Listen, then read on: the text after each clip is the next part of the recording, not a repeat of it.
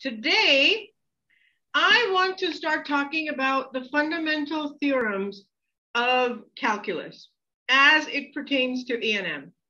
So the most fundamental theorem of calculus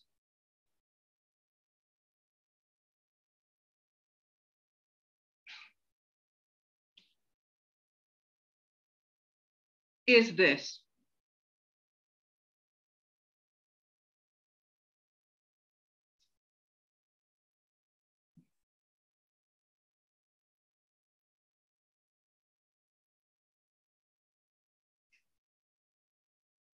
Oh, it should be B to A, right?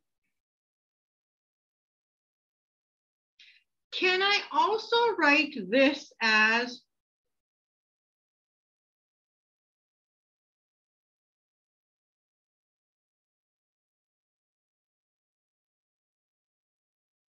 that?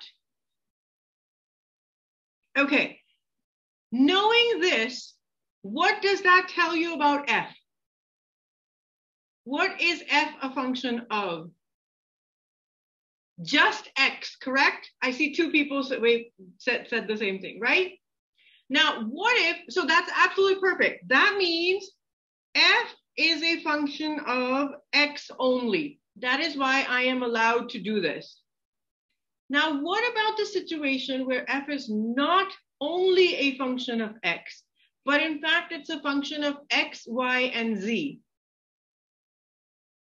In that case, how does our system change? Okay, so that's what we have to do now. So if we have that situation where F is function of more than one variable, what can I have? Well, in integral calculus, I can say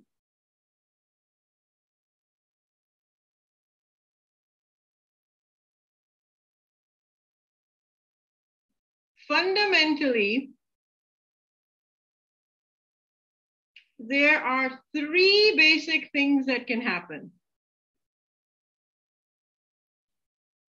And those are called fundamental theorems, by the way. So there could be, what are the three things we talked about? Gradient, divergence, and curl. Perfect. What do you think these three will be? Gradient. The same thing. Divergence and curl, the same exact thing. Okay, so we will have gradient.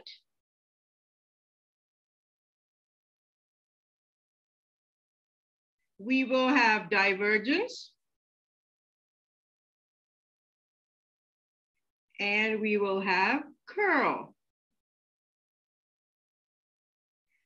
Gradient was when the del operator operated on a scalar.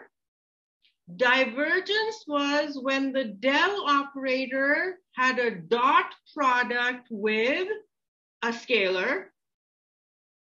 Curl was the cross product with a vector. Okay, so in case of gradient, I also called it the slope. And I have to come up with fancy names for this. For divergence, it is so important that it has three different names. It is called the Gauss theorem, the Gauss's theorem. It is also called the Green's theorem. And it is also called the divergence theorem. So it is so important that we have given it three different names. When we take the curl, we call it the Stokes theorem.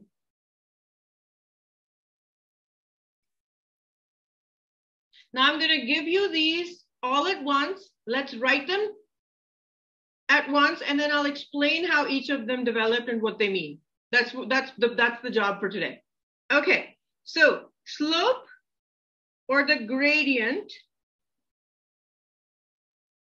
I'm gonna do blue, is written as A to B del operating on a scalar dot dl gives you TB minus TA.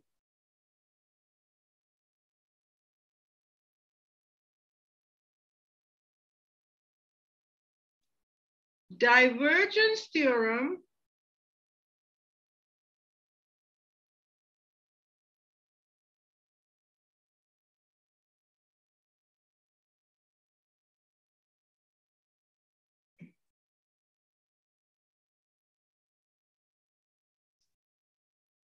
E dot dA.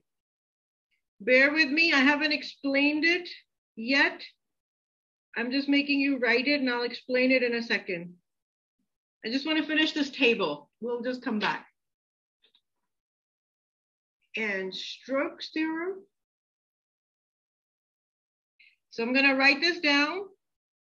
This is going to be over the surface del cross E, because it's the curl,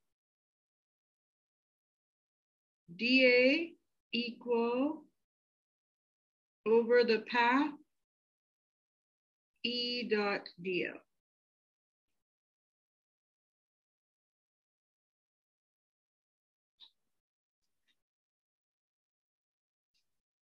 Okay, now I want you to leave some room underneath all of these so we can write more later, but let me address each of them separately.